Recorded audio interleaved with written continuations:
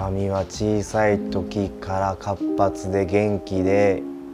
いつも笑ってる子供でした。よくお笑い芸人のモノマネなんかはしてましたね。マミは今と変わらずいつも友達に囲まれてニコニコといつも楽しく過ごしていました。そうですね、砂場に行くともうずっとそこから離れなくって何かしらずっと作っていましたね。友達が邪魔すると来ないで来ないでって言って入れさせない感じで自分の作りたいものを最後まで作り上げているような子でした。最初は、父親が、駐車場とかで、オーリーなどしてプッシュやらして遊んでいたんですけれども、それをいつもは遠くから見ていたんですが、たまたま、近くの、パークに行っている時に僕がスケートボードをしながら大きくスラムをしたんです。で僕のデッキがコロコロと流れていって僕があいたたと寝転んでる時にその流れていったデッキを拾ってプッシュをキラキラ笑いながらやり始めて、ああスケートボードそろそろしたいんだなって思います。それが多分3歳ぐらいだったと思うんですけど、おそらくもうマミの運命だと思います。もう目の前にスケートボードがあってスケートボードをやってる人たちがいて、そうなったらもうやるしかないと思うんで、マミの運命ですね。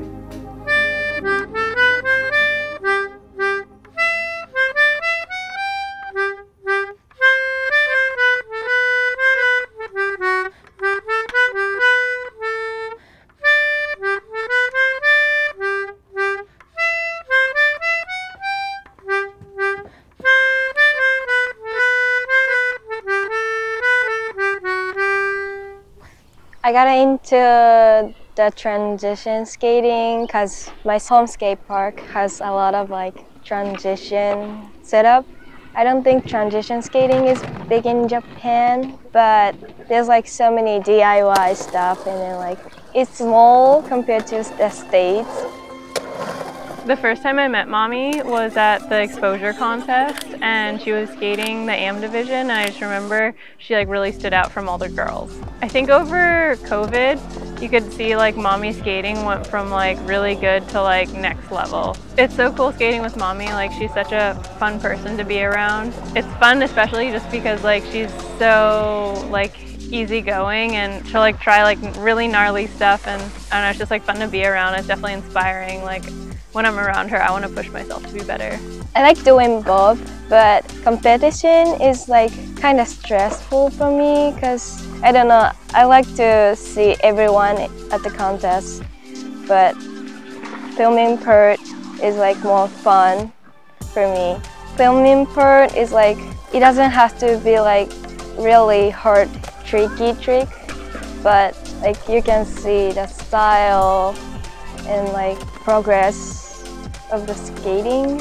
I think that's important. We were at this ditch in Long Beach and she was like trying to do this wall ride with us and like going for it, and then she slammed harder than seriously I've ever seen her slam, just trying to drop in on this bank and just full scorpion to her face, and just got up laughing, classic Mami, you know, and then she got the trick after, and it was just like that determination that she had and like just willing to take a slam and like battle it out, like to me was like special, you know, and I could tell like that if that's how she was, like she's only gonna get gnarlier, gnarlier, gnarlier, you know, and I think she has the right people in Japan guiding her and like skating the right kind of stuff to where it's almost like helped her like skating these rough DIYs her whole life and all the stuff in Japan. It's like when she went and skated a pool for the first time, it was like Tristan Rennie, who's one of the best pool skaters ever, was like, well, in one day you're the best girl pool skater I've ever seen. But it's like she'd been like skating all this stuff in Japan and having the right people guide her and take her to these spots, and I think all that, like her community in Japan, her community here, has like made her this special skateboarder that I think like anyone could relate to, street skater or bowl skater. You know, you can't like deny how good she looks on a board and is having fun while doing it all.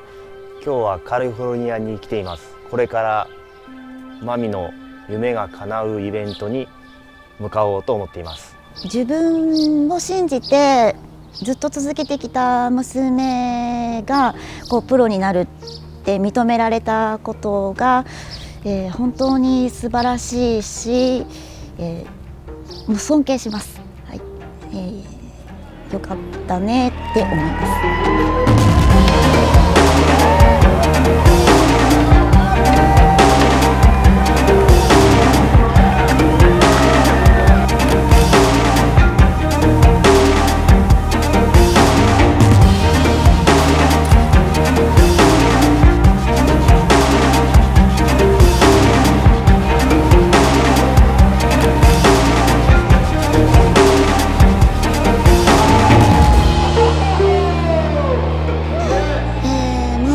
これからなんじゃないのかなってすごく思いますけれども、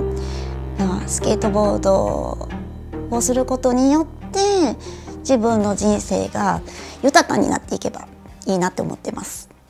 I used to watch all the P-Stone stuff, yeah, and then I grew up watching Grosso's love letters. All those videos inspires me a lot, and then Lizzie, she's one of the really good my friend, but she does a lot to women's skateboarding, and I want to be like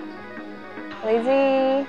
Like I want to inspire all the girl skaters and young people. Do what you love, and then don't scare to be yourself.